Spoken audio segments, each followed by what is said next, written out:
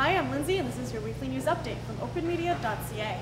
A warrantless online spying bill known as lawful access was introduced in Parliament yesterday as Bill C-30.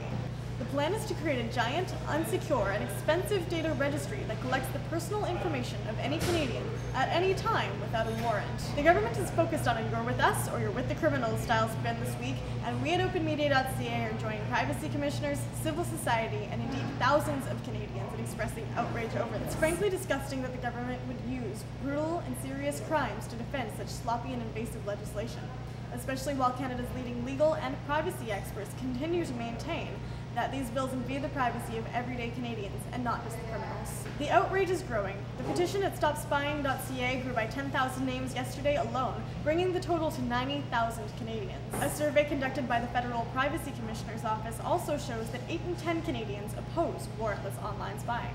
Perhaps due to the growing pressure, the legislation has seen some changes since its last introduction in Parliament, and we may be able to expect more. But as it stands, the bill is still completely unacceptable. The online spying bill comes at a time when other restrictions to the open internet are being considered in Parliament through Copyright Bill C-11. On that issue as well, in a very short period of time, nearly 50,000 Canadians have signed a petition at internetlockdown.ca. These schemes both amount to mismanaging Canadians' rights and our digital economy. We can add to the pressure by continuing to grow the Stop Online Spying petition and the Internet Lockdown petition, by emailing our MPs, and by staying engaged online and off. Amendments can be made when the bills go to committee, so now's the time to act. For the internet, this is Lindsay at OpenMedia.ca, signing off. Cool. High five. Woo! And to the internet.